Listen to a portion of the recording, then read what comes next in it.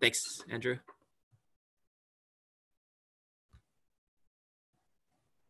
Is that we're going to be looking at polynomials of the following type. All right, we're going to start with the constant term. Yeah, I like copy paste as being weird, so.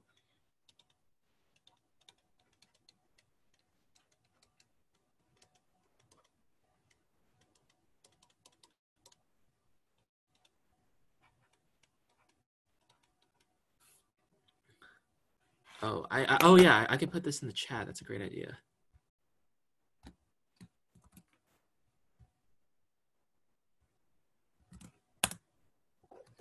There you go. So the idea is that we have this polynomial, and notice that it's ordered a bit differently than what you're used to. Instead of the exponents decreasing as it goes this way, the exponents are increasing. This is technically because this is sort of, you can think of this as an infinite polynomial, where the exponent gets arbitrarily large, as big as we want. So there's a lot of rigor that I'm just like sweeping under the rug here, but for all intents and purposes that you'll see, this is a perfect way to handle them. So what are we going to do?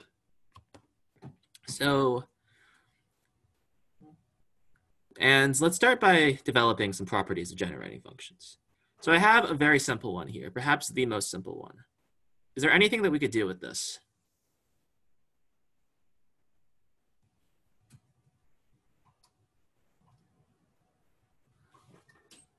Like any way that we could simplify this expression right here?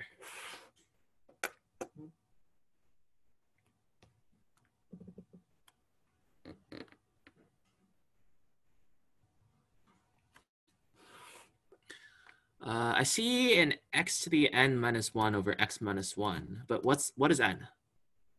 What does n mean? And factoring, sort of, but it doesn't because it's missing a lot of terms. We're supposed to be thinking of this as an infinite sum, so we need a formula that deals with infinity well. And in this case, that formula is sum of infinite series. Yes. You can write it like this.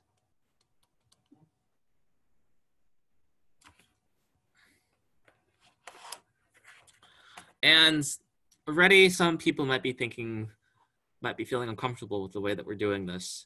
And that's because, oh, look, what if x is like greater than 1? What if x is 2? Then this formula doesn't make sense.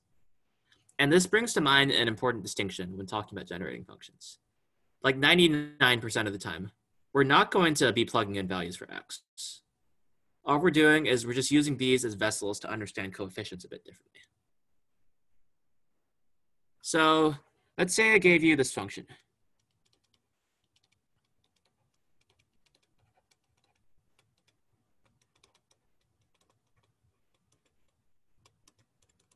Can you all give me a closed formula for this?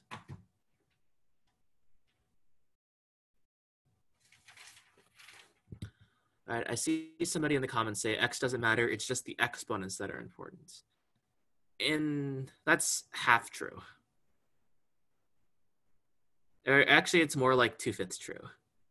Because you need exponents and coefficients, and sometimes you can plug in values of x and the entire thing makes sense. So for example, this makes sense when the absolute value of x is less than 1. And the reason this works is because calculus and whatever. We don't want to do this. So I'm seeing a lot of 1 over 1 plus 2x. And we see it's, again, we have the sum of the geometric series formula.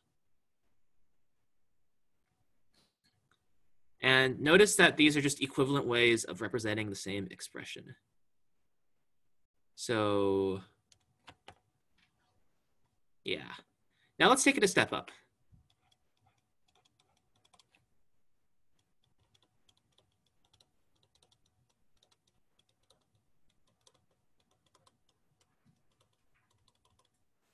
Can somebody tell me a closed form for this?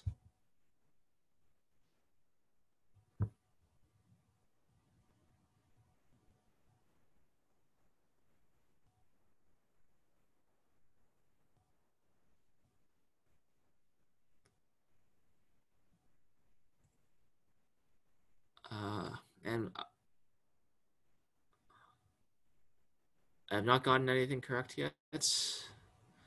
All right, I see somebody who says,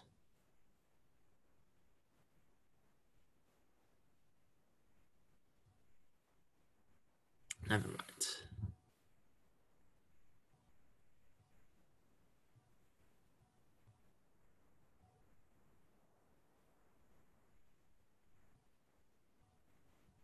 All right, so interesting. So PL, okay, so a lot of people are saying 1 over 1 minus x squared. And I had to ask you, how did you guys come to that conclusion?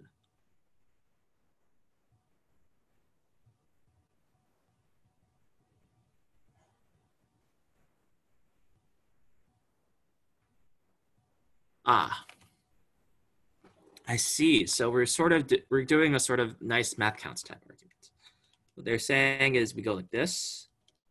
You have x plus 2x squared. We are recording. Thank you. And please do not spam my chats.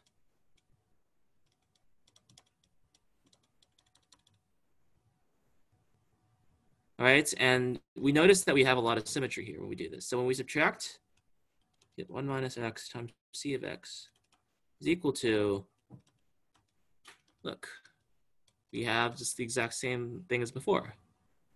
So when we solve this, we get here as desired.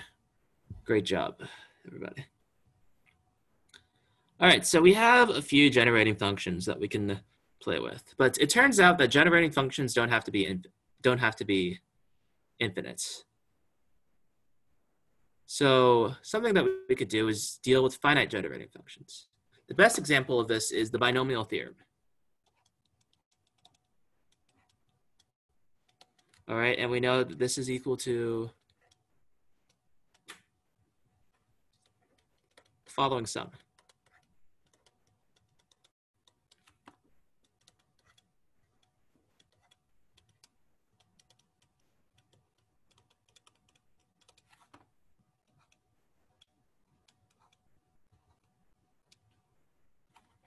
All right, has everybody seen this before? I take it from the massive yeses in the chat that this is true. All right, the closed form of c of x, and I'll just make a note of it here, was 1 over 1 minus x squared. And you prove that using the sort of shifting argument. All right, so we could use this to do some nice things. So for example, let's prove the following identity.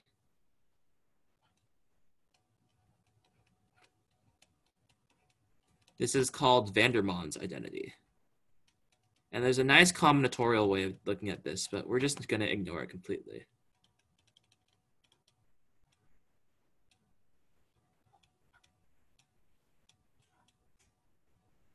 Vandermon's. There's a great, and we're supposed to prove that this is equal to m plus n choose k. There's a great way of proving this, like using a committee argument, but not going to worry about that because that's not what I want to do. I want to do GenFunc. So how might we prove this using generating functions?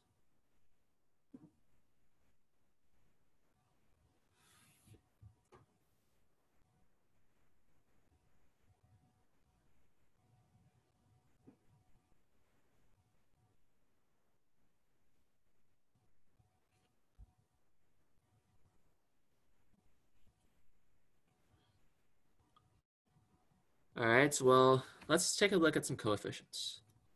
So we're going to evaluate this expression. Whoops. And then we're going to evaluate this expression at the bottom.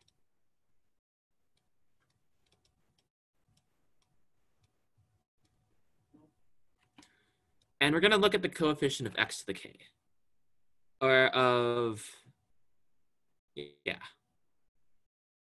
Let's say a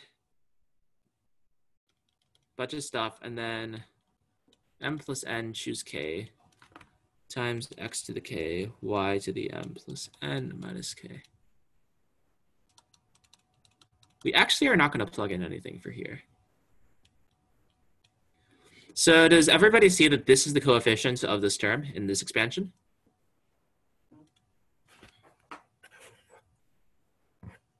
All right, cool. So now let's try, and we notice this is the right-hand side. So let's try and see if we can get the left-hand side with this expansion. So we're going to have two terms that we're multiplying together.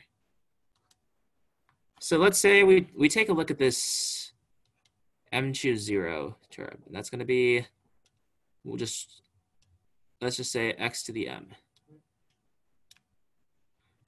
In order to get x to the k,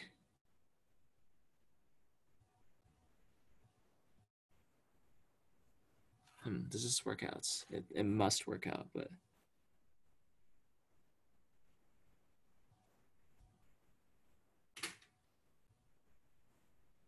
actually, yeah, forgive me. I'm going to change these y's to 1s just so that it doesn't change the overall arguments and we can actually just get rid of a term.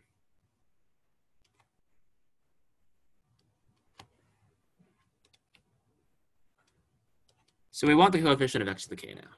Is anybody not okay with this? All right, so what we're gonna do is we're gonna take a look at this. And let's rearrange these so that they go in increasing order.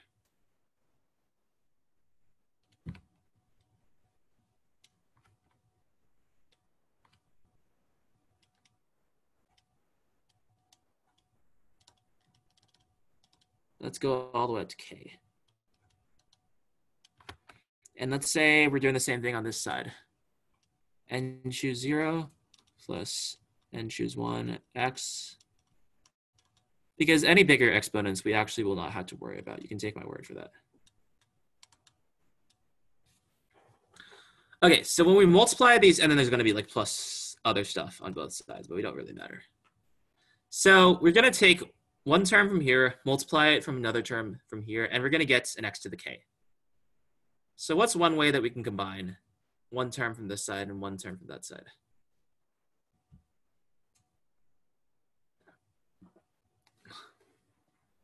Just give me one way. Pick a term from here, pick a term from here, and what you get is the product of like something times x to the k.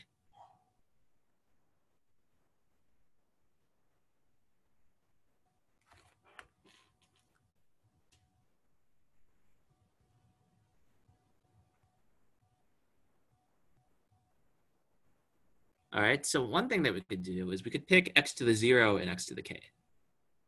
So let's see if I can color code. Yeah, we can combine these two. And now note that we've just extracted this term. Curious. Another thing that we could do is take this x and this x to the k minus 1 that's just missing. And then we'll get this next term over here. We could take this and that term and get this right here.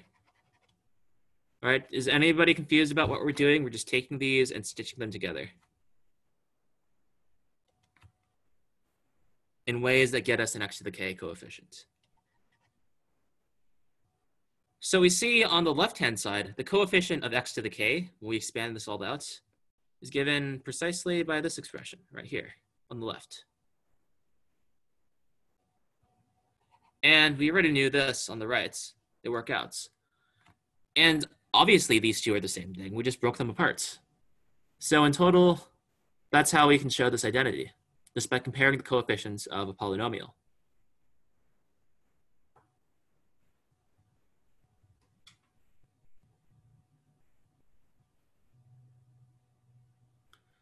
So, all right, so I have a slide that says like what generating functions are used for. We can prove combinatorial identities like this pretty handily. I won't go into that more in depth than what we've done right now.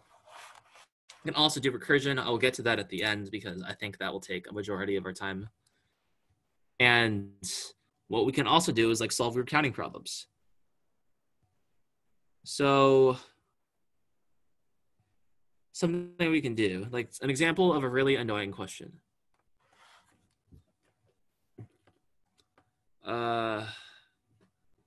Six-sided die are rolled. How many ways to add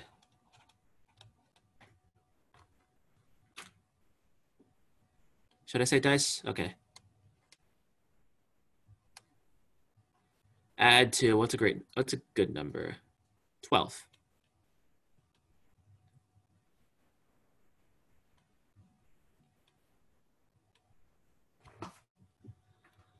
All right, so one thing that you could do is you could do casework with this, but I want to use this to show off just something that's generating function, something cool about generating functions and how they could approach this problem.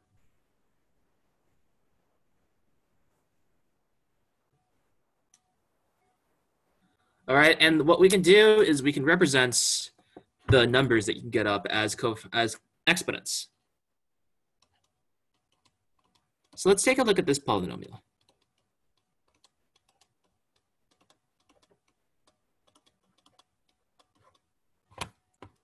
All right, notice these exponents are 1, 2, 3, 4, 5, and 6, which are exactly the possibilities that you can get when you roll a single die.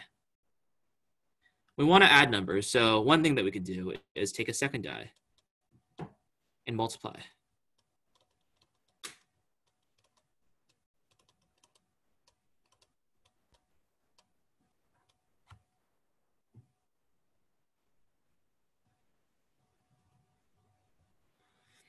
So now let's take a look at the situation that we have here.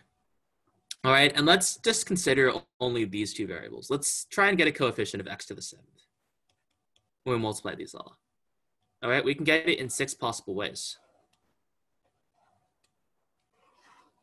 All right, just by considering each of these terms.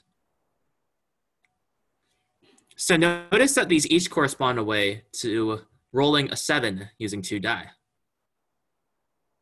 All right, we can roll a 6 on the first one, a 1 on the second one, a 5 on the first one, and a 2 on the second one, so on and so forth, all the way up to a 1 on the first one, 6 on the second. And when we do this, we add the exponents because we're multiplying these terms together. And the number of terms is just the coefficient of this. And the coefficient is the number of ways that we can achieve this. That's really cool. So how can we use this observation to apply to this problem right here? So we have 6 die instead of 2. So we're going to multiply by this factor raised to the 6th. And then if we're going to add to 12, what does that mean we need to look for once we expand this? If we wanted to add to 12.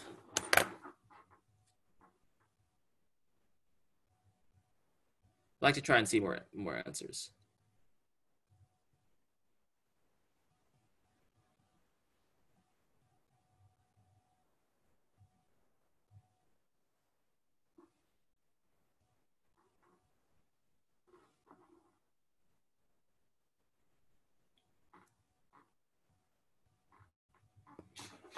Yeah, we want the coefficient of x to the 12th because that represents ways that we can add this up.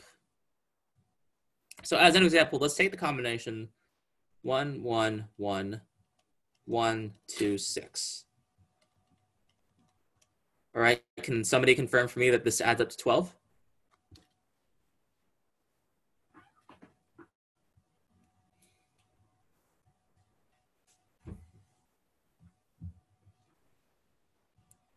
Wow, I'm so proud of everybody being able to do arithmetic. So, and I'm also glad that that includes me because I didn't screw this up. So what we can model this by is by saying we can pick a 1 from here, a 1 from the next one, a 1 from the next one, a 1 from the next one. All right, a 2 from the second to last one, and a 6 from the final one.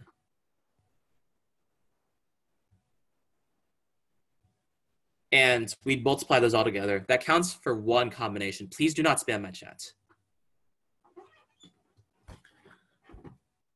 All right, it's because And this applies to all future lessons too, because I think I'm going to be doing many more of these. So what we can do here is we're going to want to multiply. Are we going to be going over questions that don't care about order? That is interesting.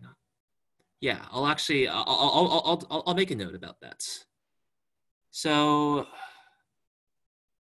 the coefficient of x to the 12th. And what is that going to be? So what we're going to have to do is we're going to have to simplify this because we don't want to expand this. That would just be like a lot worse. So one thing that we could do is, yes, find a closed form. All right, and we're going to want to do this with some of the geometric series. So if we add all these up, we get a total of x times 1 minus x to the 7th over 1 minus x to the 6th, actually. Is this correct? All right, this is for this innermost expression. Right, and notice how I'm taking care to write the constant terms and then this. So, and we're gonna have to raise this to the 6th power. So that's x to the 6th times 1 minus x to the 6th to the 6th. This is getting really messy right now. Over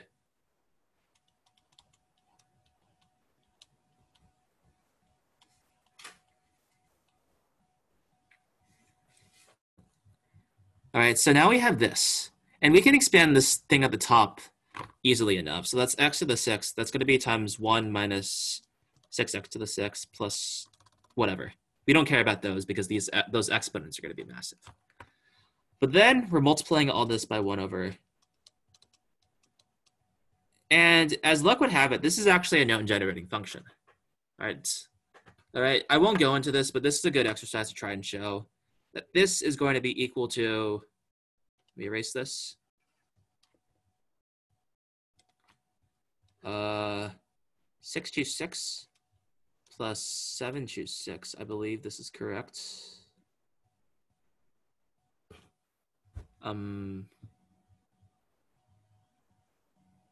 No, I don't, no, I messed up.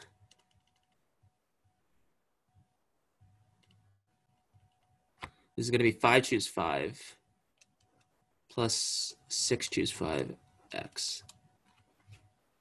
Right, Andrew, can you check me on this?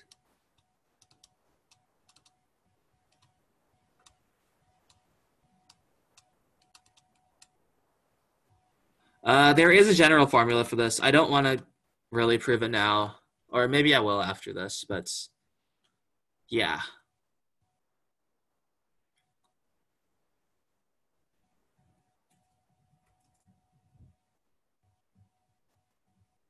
Because, yeah, maybe I should not have introduced this yet. So we want the coefficient of x to the 12th of this entire expression. So how can we get it? We can go, we have this x to the 6th here. So it's really just the coefficient of x to the 6th and this thing, excluding this. So let's go, we can notice that we can go all the way up to, what, 8 choose, or 11 choose 5 times x to the 6th. So we can go x to the 6th, 1, 11 choose 5. Or we could go x to the 6th, negative 6x to the 6th, 1. And those are our only two options because other people, because all other terms are going to be too big. So what does that look like? I will mark out a space right here. Right, so that's 11 choose 5 minus 6 times 5 choose 5. That's the answer.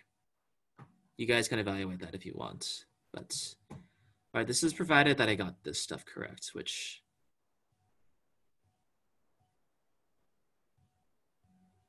I think I did, but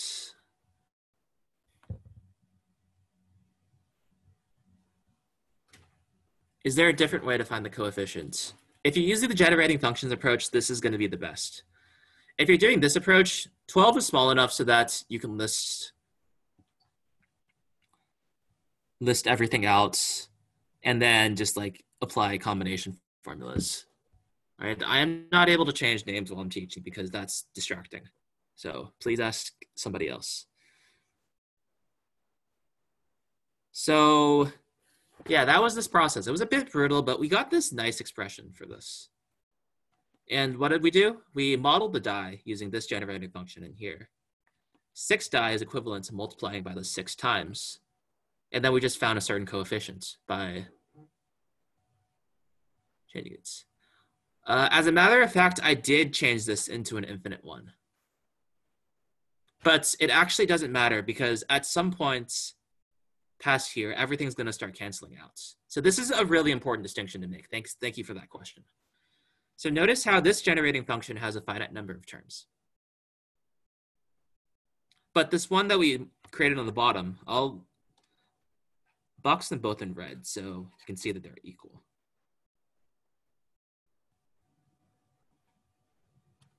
Oops. All right, this first term is fine. The last term in this ends up being like plus x to the 36, I think. So this one is the end. But this one you can see is infinite. So this one's a finite one, but this one's an infinite one. And how can that be? It turns out it doesn't make a difference. And this is because at some point, there's some combinatorial identity that will let me say that this cancels out. And I think this is a pretty slick way of proving such an identity because we know that this has to work. I don't want to get into these details right now because they're kind of boring, like a lot of these details can be. But does anybody have any questions for me that I can go over for everybody? This is one of those rare times where I can take questions.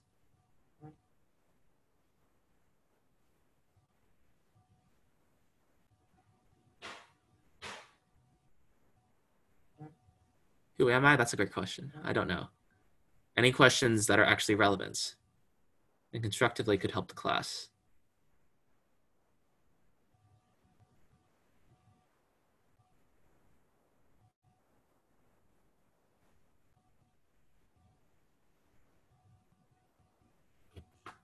Okay, I guess you all really understand this content. So we're going to move on. Okay, we're about halfway done through class. I'm going to do a brief thing to talk about partitions. All right, can anybody define for me what a partition is?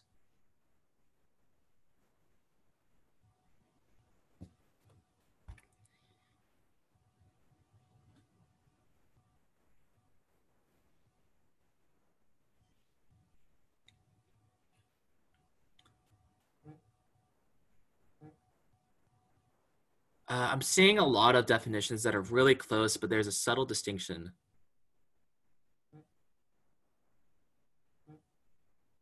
I'm getting a lot of things that's like a partition of a number is the number of what is like a way to split it up into things. Yeah, without order. And yeah, so we're looking at the partition number. So let's take a look at how we can break up 4. You break it up into 1 plus 1 plus 1 plus 1. You break it up into 2 plus 1 plus 1. And we can just break it up into 4. Am I missing anything?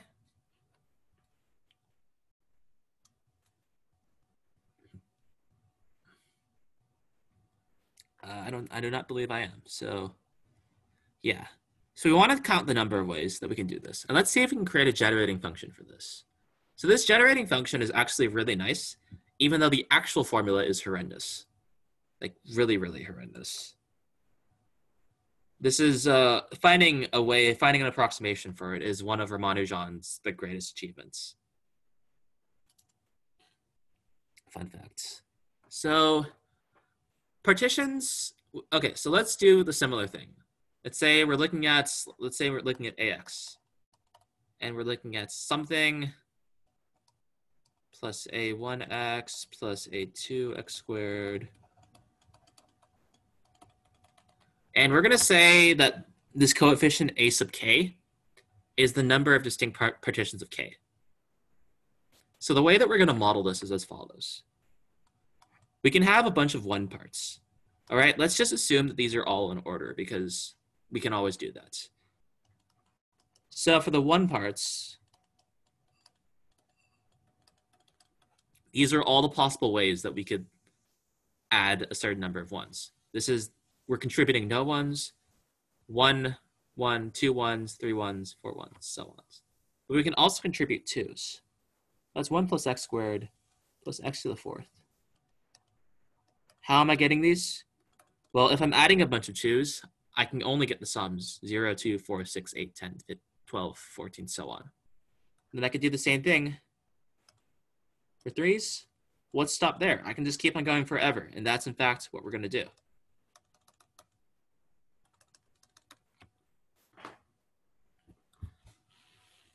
So we already know how to simplify the first expression. All right, only the first 4 make a difference, though. Yes, but we want this to include every single one. We're finding a generating function for every single partition. What about this next term? How can we simplify this? Write it like 1 over 1 minus x squared. This one, 1 over 1 minus x cubed. It's the same geometric series, and so on. So we get the generating function for this is really nice.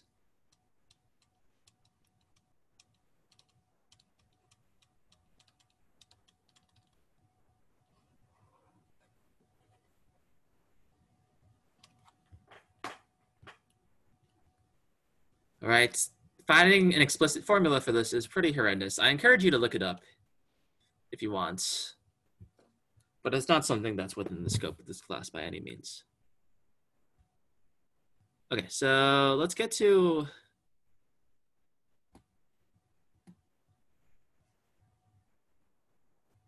some recursion stuff. So there are like some problems in here that we didn't end up going over, but before we go to recursion, this is also a cool trick.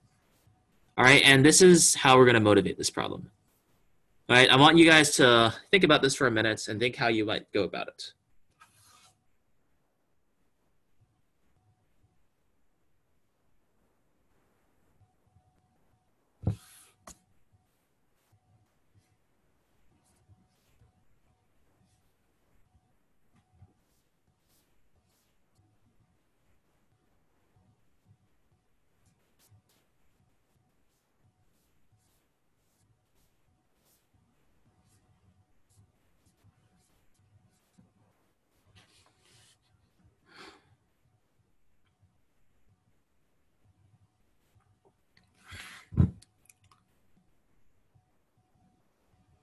What is on top of the E? I am not...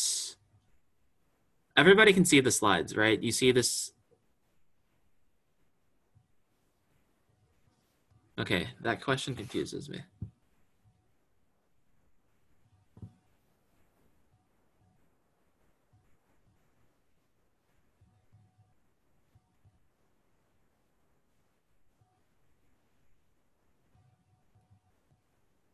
Oh, on top of the sigma thing? Oh, there's nothing on top of it.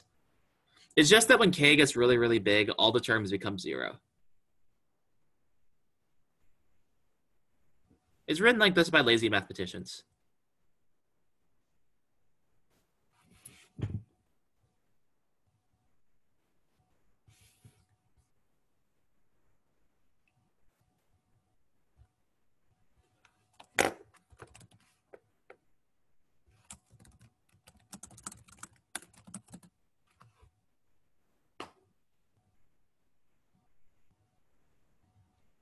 So everybody's had a minute to think about this. Do you have any ideas?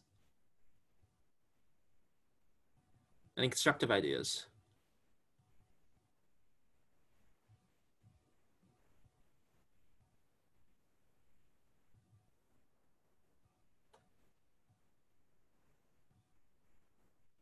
Is the max term to add less than 100? No, it gets pretty big. What's k? K isn't just an integer. Oh, are there people who aren't sure about the sigma notation? I'll take care of that here. So we're looking at this sum.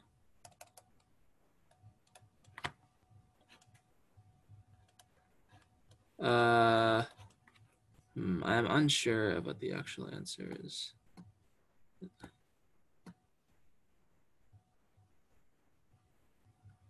It is definitely not 150,150. So how are we going to evaluate this?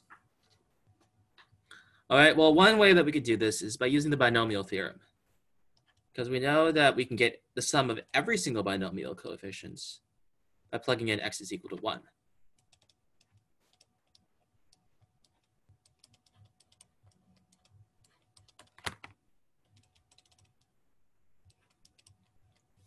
Sorry.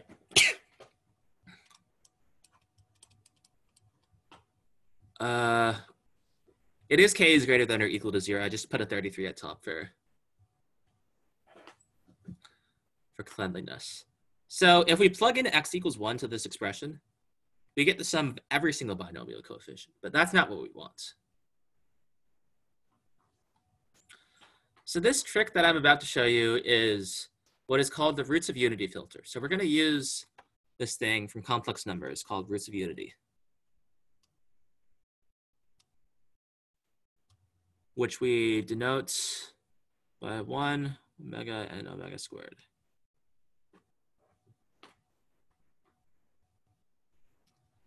All right, these are complex numbers such that omega cubed is equal to 1. And one property that they have that's of a special interest to one. Below the epsilon, there is k is equal to 0, and it goes up to 33. So we're just like saying for this, we want to evaluate this expression where k is equal to 0, then when k is equal to 1, then when k is equal to 2.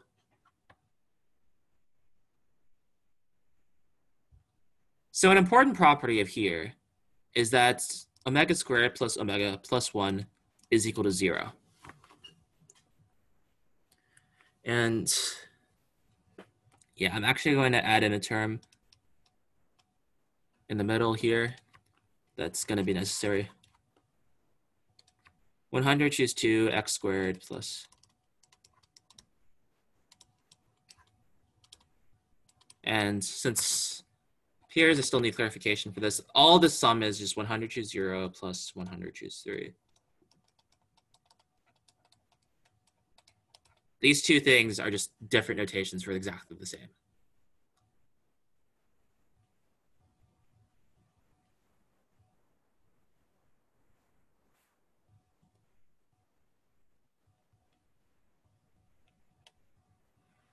So what we're going to do is we're going to exploit this. So we're going to plug in x equals 1, omega, and omega squared.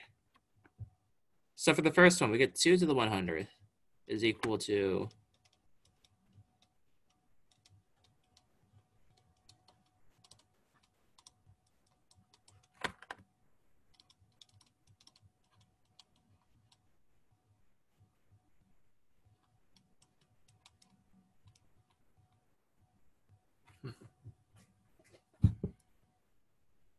okay, so now let's plug in omega.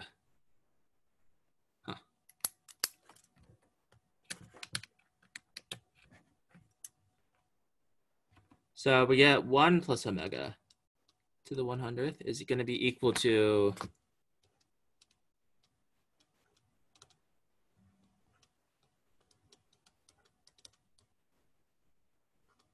omega squared times 100 choose 2. All the way up to plus omega times 100 choose 100.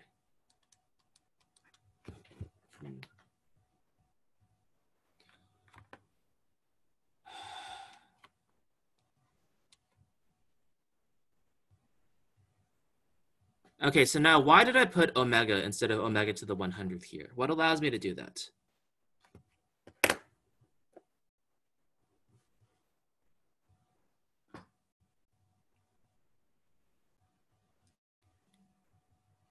All right, why am I putting omega instead of omega to the 100th?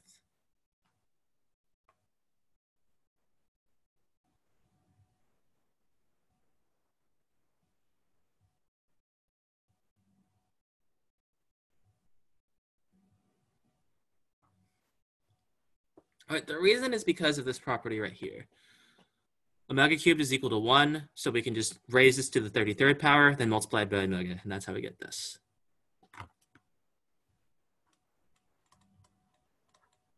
But now we can do a similar thing here.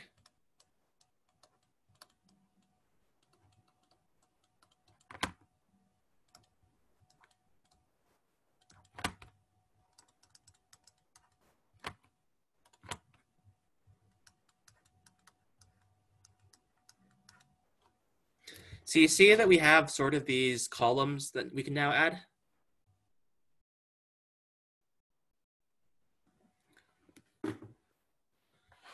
So then what we do is we can add these. And now notice what happens in like here and like here. We have 100 choose 2 times 1 plus omega squared, 1 plus omega squared. And what do we say that 1 plus omega squared was equal to?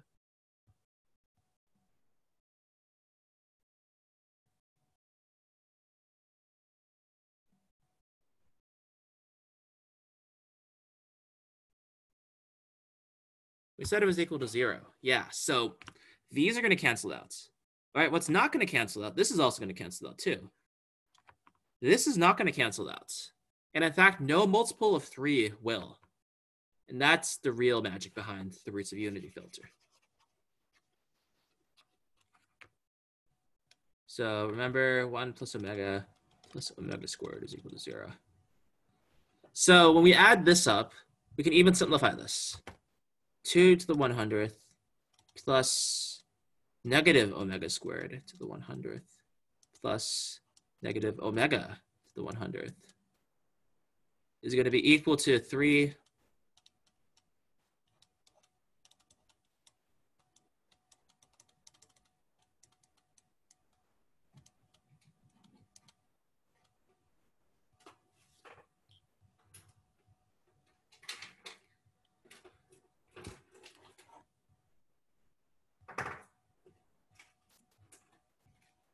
So is anybody confused about how I got to here? You can answer me if you want.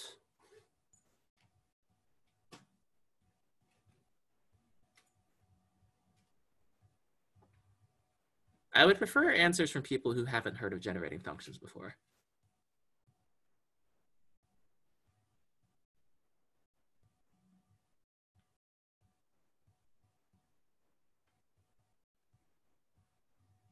But they appear to not have access to chats, so I don't know.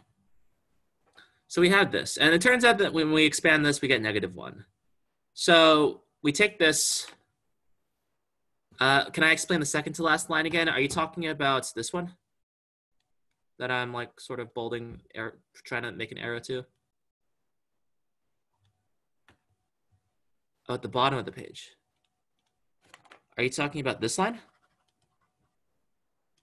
Yeah, okay, great. I can do that. All right, so the point is I'm trying to get this cancellation, this 1 plus omega squared cancellation.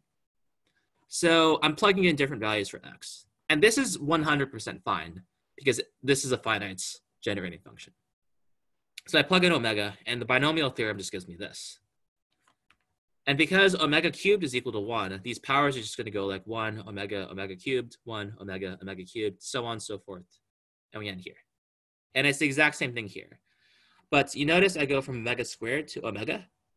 That's because we know that omega to the 4th is equal to omega. Because again, it's the third root of unity. So we do that. We can simplify these because we know that this is true. And we have this expression. So then we go into here. And this, we can simplify further using this. And it works out to 2 to the 100th minus 1 over 3. And this becomes our answer. Some gigantically big number.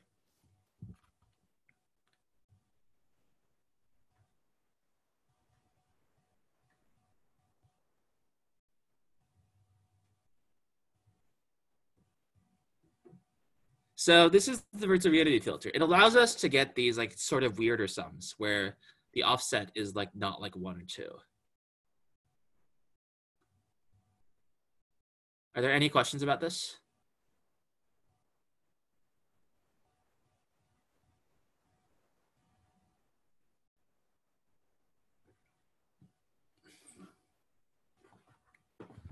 I'm gonna hope not, because we need to get to recursion. Yeah, I need to leave in like 9 minutes, so this might be a bit fast. So recursion, solving for recursions is one of the great benefits of this. So we're gonna take a look at this example. Say an is equal to 2a sub n minus 1 minus a sub n minus 2. All right, we'll worry about starting initial terms later. But if you want them, we can just choose 0 and 1.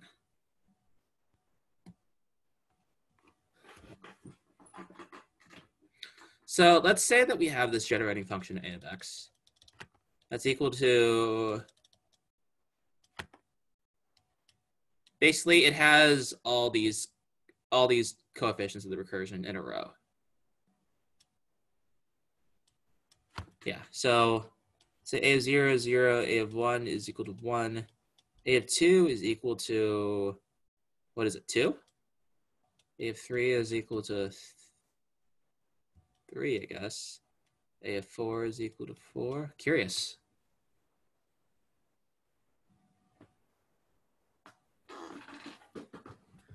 But let me spice it up, actually.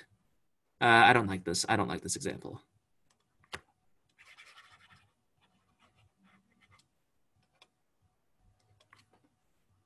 Let's make this a 3 and this a 2. Let's say that a of 0 is equal to 2 and a of 1 is equal to 3. Then a of 2 is going to be equal to what, 5? A of 3 is going to be equal to what, 9, and so on. It's a bit more complicated this time. So we have this thing. So we have a of 0 plus a sub 1x plus a sub 2 x squared plus a sub 3 x cubed, and so on. So to solve this, we're going to use a similar trick to what we did at the beginning to make almost all of the terms cancel. So we're going to say, we're going to subtract 3x ax, and we're going to add 2x squared a sub x. So what happens? What do we just do?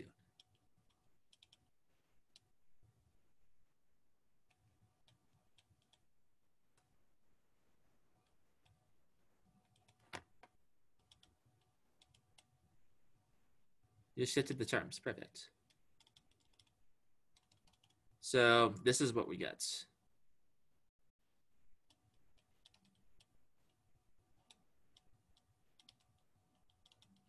Like that. So notice that like basically all of these are going to cancel. Like this cancels because of the recursion. This cancels because of the recursion. Everything afterwards is going to cancel because of this recursion. We just move all the terms to one side and we get this sum is equal to 0. So yeah, this cancels, this cancels, this cancels. When we add all these up, that is. So thus we get, after minimal amount of effort, is 1 minus 3x plus 2x squared a sub x is equal to, what did we say that a0 was? 2.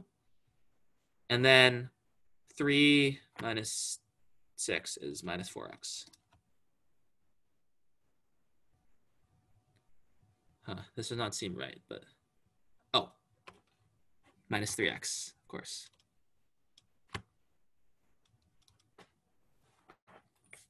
Is anybody confused right now? You can answer to me. So I want to try and go over this a bit better.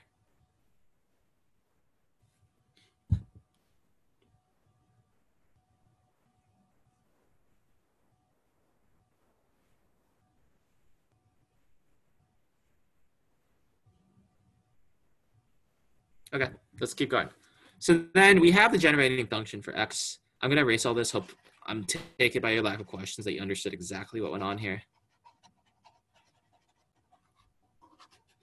And we're going to just solve for a of x. But we want to do it a bit better. A of x is equal to 2 minus 3x over 1 minus 3x plus 2x squared. All right, so this is all nice and good, but it isn't really that helpful. we want to do what's called partial fraction decomposition. So we can factor the bottom as 1 minus 2x times 1 minus x. So it turns out by the method of partial fraction decomposition, we know that we can rewrite this as the following, sort of splitting apart this fraction. So it turns out if you solve this, I won't go through the details here because they're quite boring, but you can check to see that it works, is that these are going to both be 1s. Now, does anybody remember what this was a generating function of? This one right here.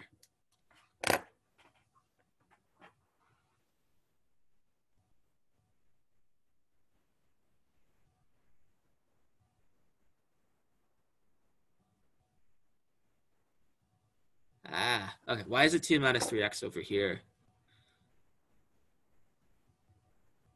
I do not believe it should be 3 minus 4x. Because a0 is equal to 2.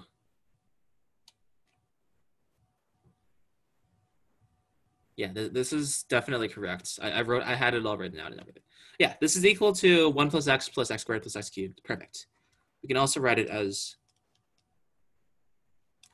just this. How about this one right here?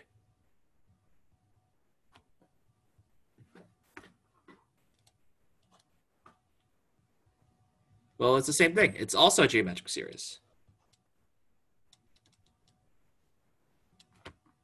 So we could say 2 to the k, x to the k. So when we combine this, we get some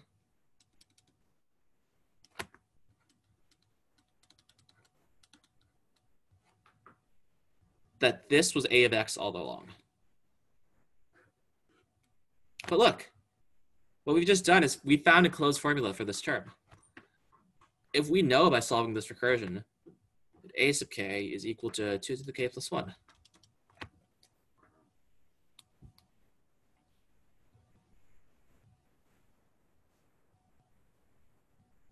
I think that's kind of neat.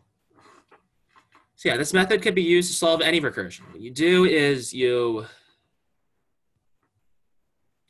write out the generating function, make it so that this recursion cancels, then apply decomposition to split up this fraction, convert them to what we know they are, and then this long process basically just gives us an equivalent way of saying the same thing.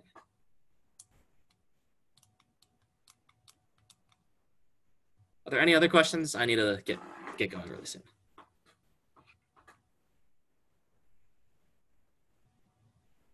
And the coefficients of the terms? Exactly.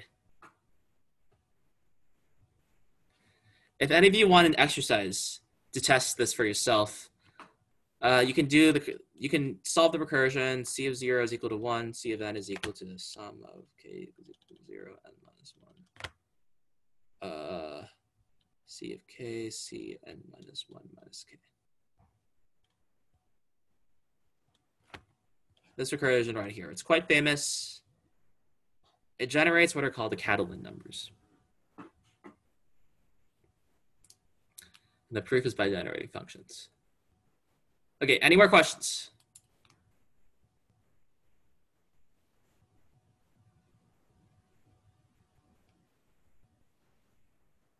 All right, I'm gonna end it here. Thanks all for coming.